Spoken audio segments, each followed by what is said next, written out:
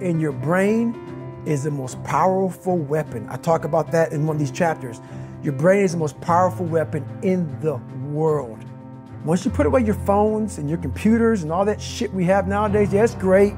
We're up to date.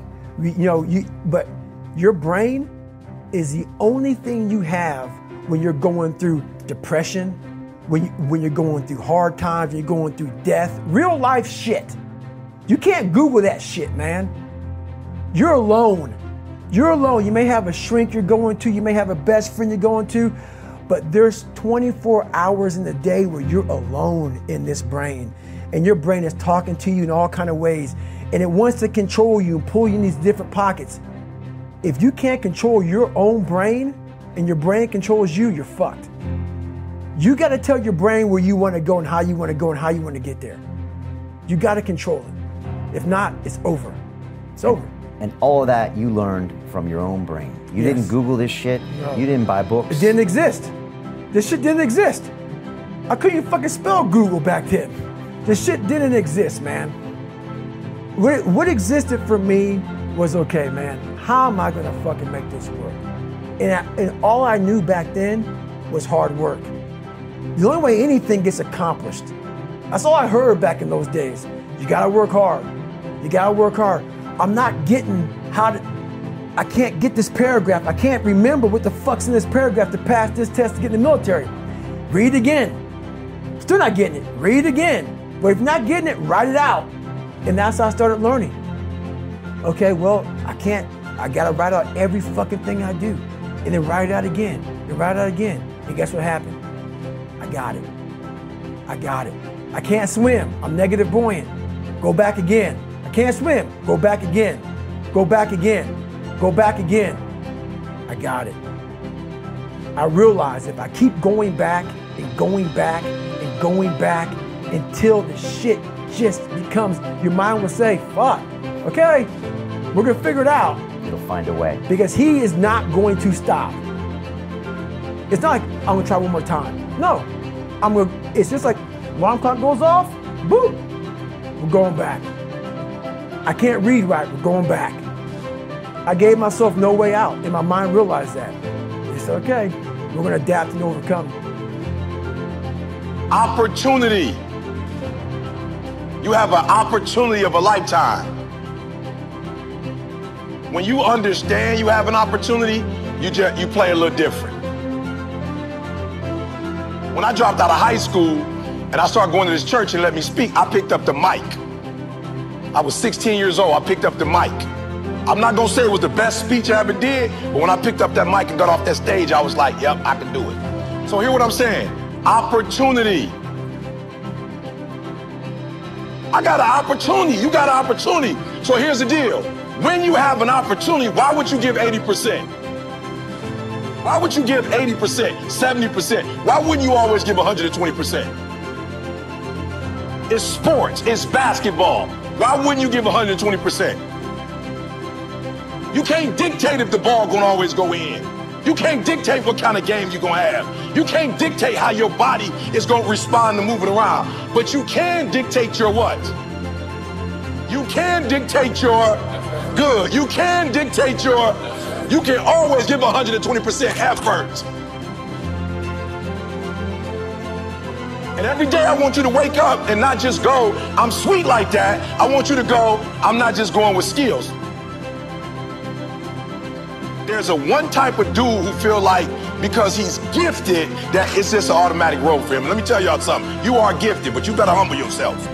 You gotta understand that pride comes before a fall. You may get it, but right now what?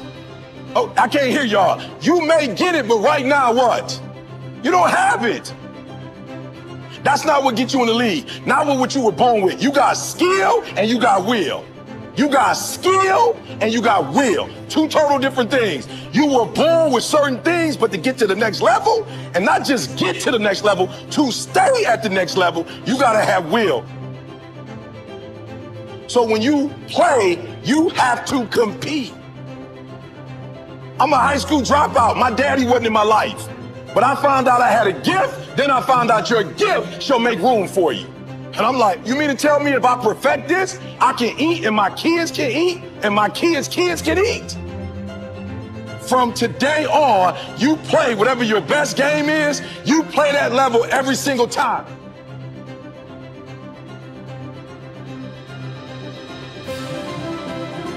The first game of my senior year, I'm in great shape. But unfortunately, I broke my foot. I had never been hurt a day in my life. My very first game, I broke my foot. I threw me a pity party. My trainer came to me and says, Walter, we can get you back for the Big Ten season. We can get you back, son. We can get you right back in 5 weeks. I said, Roger, when I come out of surgery, I want you to take me to the stationary bike, put me on the bike and take my cast to the pedal. But Walter, when you come out of surgery, you're going to be on morphine and you won't feel like it. Go back and rest. I said, Roger, I don't have time to rest. Can you do that favor for me? Can you take me to the stationary bike, put me on the bike and take my cast to the pedal? As soon as surgery was over, he carried me to the stationary bike, put me on that bike and he take my cast to the pedal, and I had a customary workout that was symbolic that I don't have time to rest. I had tears in my eyes as I pedaled that bike, and I thought to myself, I can't quit.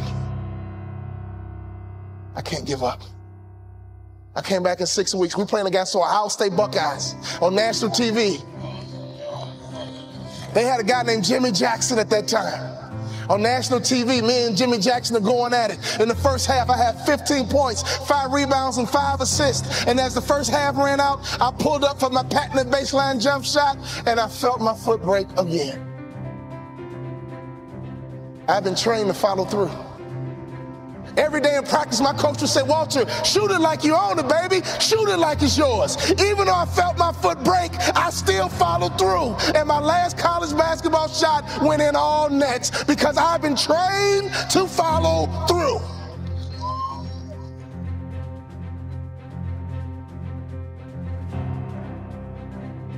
You have to be disciplined every single day and train yourself to follow through on all your fundamentals, and that's how you're going to be successful. You have to do it when you don't feel like it. You have to do it when you feel discouraged. You have to do it when you don't feel healthy. You have to do it when you're under the weather. Every single day, you have to train yourself to focus and commit to your business and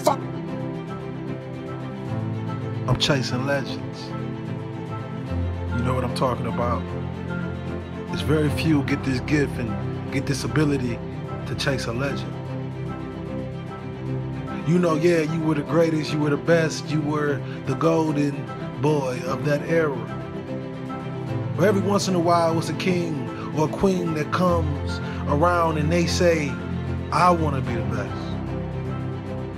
Yeah, I love the lessons you taught me. Yes, I love what you gave the world, but I want to be the best. You know, human beings were not born to be ordinary. We were born to be phenomenal. So as the generations change and as the time grows, we realize that it's our time. No, don't confuse it with disrespect just because I want respect. Just because I want to stand on the stage and call myself #1 and show the world that the best gifts really do come from the bottom. And if you allow us to climb, you will see some of the greatest moments, gifts you ever seen in your life. Yes, it comes a time when we scream, it's my time. It's my time to travel the world and give the people the motivation that we know they need. It's my time to feed my family and take them out of the projects and show them that it's a better life.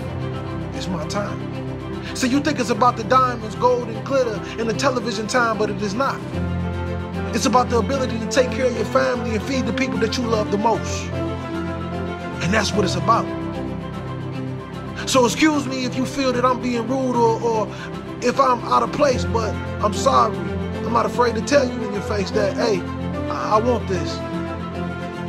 Yes, you may have it, and no, I won't steal it, and no, I won't beg for it, I will earn it, but I want you to know that I want this. And this thing is #1. This thing is chasing legends. And no, my friend, it will not be easy. But with belief in yourself, hard work and dedication, commitment and consistency, that man will have to pass.